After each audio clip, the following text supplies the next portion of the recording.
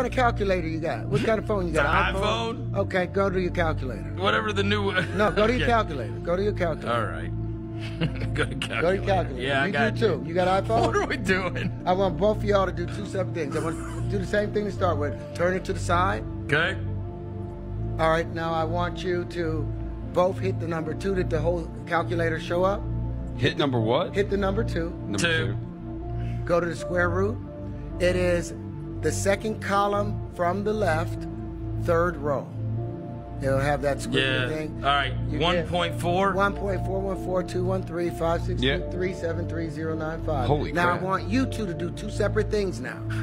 Two separate things. I want you to multiply it by 2, hit times 2, equal, don't you do it. Okay. And I want you to hit x to the third. X to the third, it's going to be... Times 3? No, x to the third. Oh, X. Oh, okay, I see it. X to the third. Yeah, I got you. All right, 1.1. No, you didn't hit x to the third. Yes, I did. If you hit x to the third. Oh, I'm sorry. You're right. So I go did back not. again. Okay, you so keep now yours where you are. Yeah, I'm 2, good. 2 square root, and hit x to the third. All right, 2.82.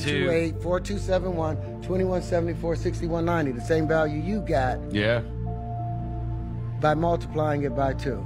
Yeah. And he just cubed it. Divide it by 2 again. Both of y'all. Divide it by 2. No, divide by 2. Hit equal. Now, cube it again. Hit x to the third.